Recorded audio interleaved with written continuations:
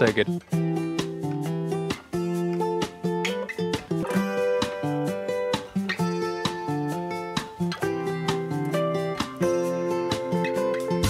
Now, obviously, I'm not really dressed in the way that most people are dressed when they think of barbecue. Right? You can kind of think of, I don't know, shorts, t-shirt, Speedos maybe, I don't know. But definitely not wrapped up with a scarf. But for as long as I can remember, the last, I don't know, 35 years or something, my dad has cooked all the way throughout the year. Christmas dinner on the barbecue, barbecues in the winter, and this is so nostalgic for me to share this with you now.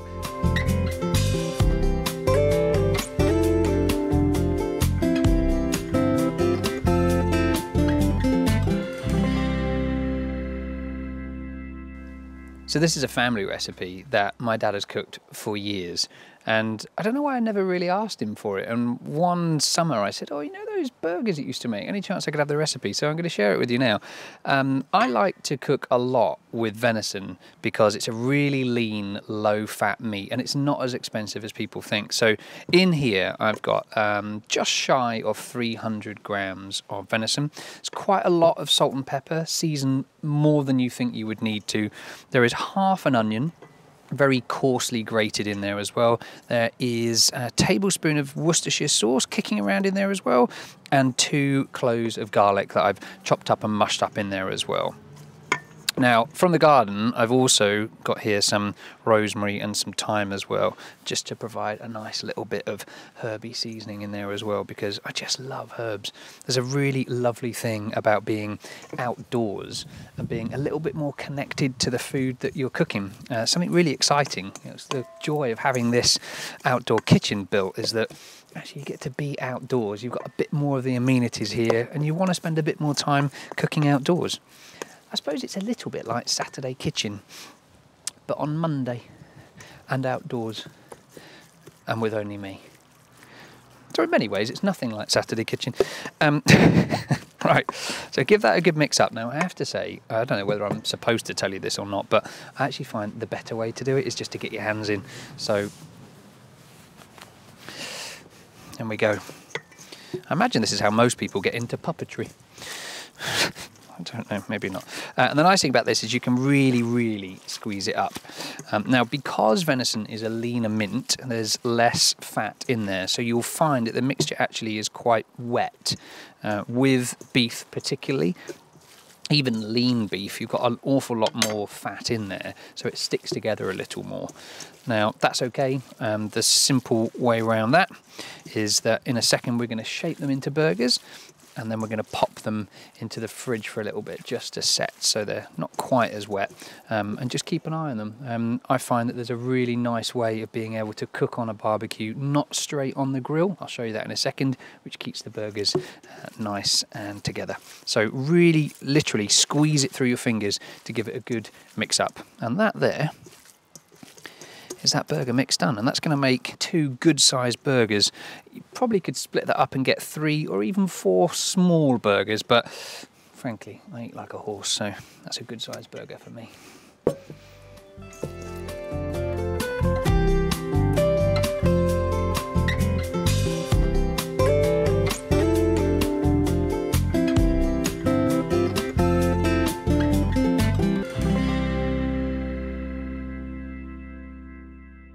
So I'm going to share with you now something super top secret. I never thought I'd ever get the opportunity to do this, but my dad has given me permission to share with you his secret family recipe, barbecue sauce recipe. It is epic. You're going to love it. It's super, super simple. You need a bowl to mix it all in. I've got here 2 tablespoons of vegetable oil. I'm going to use this spoon that's already got a bit of ketchup on it to spoon that in there. So 2 tablespoons of veg oil. Got a little bit of brown sugar here as well. Let me just move that out the way. And the brown sugar is, I think, 3 tablespoons of brown sugar. So that's going to go in there as well. Just nice soft brown sugar. There's a whole onion, which has been chopped up really, really finely. Tend to go for a small onion rather than a big one. This is a little bigger than normally I would like, and you can by all means chop it up a little bit finer than that if you want to. I kind of like the bit of a crunch with it, but I'll come to that in a second. Need some tomato ketchup, I find that getting a tomato ketchup that's a little bit artisan, a little bit left field, a little bit independent makes a big difference here, rather than the, you know, the sort of generic stuff you get from a supermarket.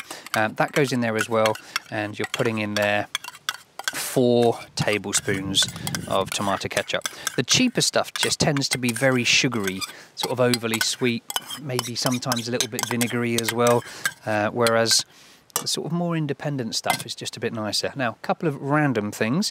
This here is, yep, no, this one's Worcestershire sauce. They look so similar. This one's Worcestershire sauce, and you're going to pour in there 2 tablespoons of Worcestershire sauce. Liam Perrins. And this one here is soy, and again 2 tablespoons of soy in there as well. So that's the mixture. Looks pretty straightforward, pretty simple, and give that a really, really, really good mix together.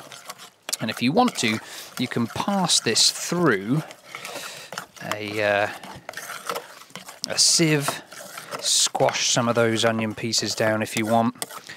I don't mind a chunky barbecue sauce like this, because by the time it's in a burger with the lettuce and the bun and the gherkins and the cheese and it's all melting, it's quite nice to have a little bit of extra crunch. And I quite like a fresh raw onion in my burger as well. If you don't like raw onion, then definitely, you know, mush it up a little bit more, maybe even pulp it, but it is quite important for the flavour. So that goes in there. And that combination, you get this incredible deep earthiness, I guess, from the soy and the Worcestershire, a little bit of spice, sweetness.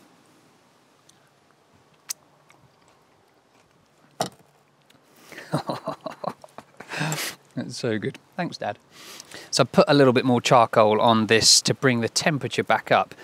And this is the secret for burgers when they're homemade, because homemade burgers tend to be just that little bit more fragile. This is like a fireproof plasticky thing. I don't even know what it is, but it's very, very tight knit, as you can see. It's like almost like a fly screen, I suppose. But you can chuck it on the barbecue literally just like that. You don't need to treat it, don't need to do anything, and they last for ages. I'm a bit anti-plastic generally, but this thing is great. It's made of some incredible material that will withstand high temperatures, which means that anything that's slightly fragile, like homemade burgers, you can place straight on top, and you don't have to worry about it breaking and going through the grill. So I'm just going to slide these straight in here.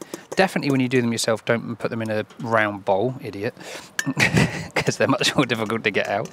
There we go. Top tip from my dad, don't know whether this is you know, super new or relevant or whatever, is to, when you make them, depress a little hole in the center of the burger. You just literally just push your finger in it like that, and that helps retain all of the fat and flavor inside the burger, so they don't run off on the outside, which I think is a really lovely little tip. So while these are cooking, I've just popped the buns at the very, very far edge of the barbecue just to gently warm them, because when we flip these over, I'm going to pop some cheese on, let that cheese kind of slowly melt, and you can start to build the burger buns while the burger patties themselves are just finishing off. So when they come off the barbecue, like that, while these burgers are still finishing themselves off, I'm going to pop some cheese on these two so they can melt. They're ready to come off. So listen, I know it's mid-October, but if it was raining, if it was snowing, if it was freezing cold, you've got this gorgeous fire to keep you warm, and it's outdoors. There's just something wonderful about cooking all year round. So don't let the weather put you off. Get outside, get a fire lit, and enjoy some delicious homemade food.